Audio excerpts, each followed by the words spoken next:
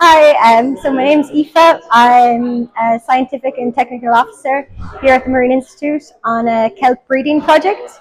So my background's in seaweed farming and I love collecting seaweeds, and I've started pressing them a few years ago. So I just go at low tide and collect from beach casts different seaweeds, the reds, browns and the greens. I love the delicate reds.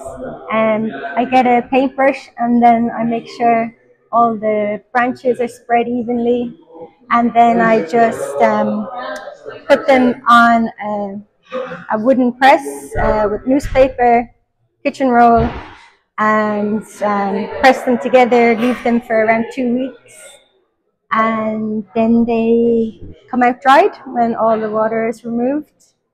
And I have also tried a new method, for myself, cyanotype.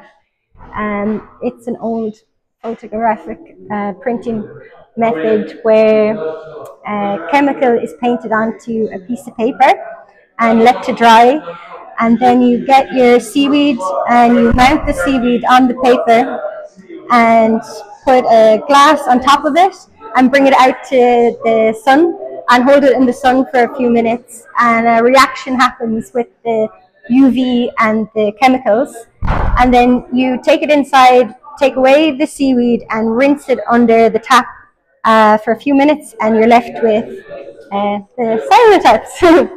So I really like this method because I can capture the fucoids and the larger seaweeds that are thicker and harder to press. So the delicate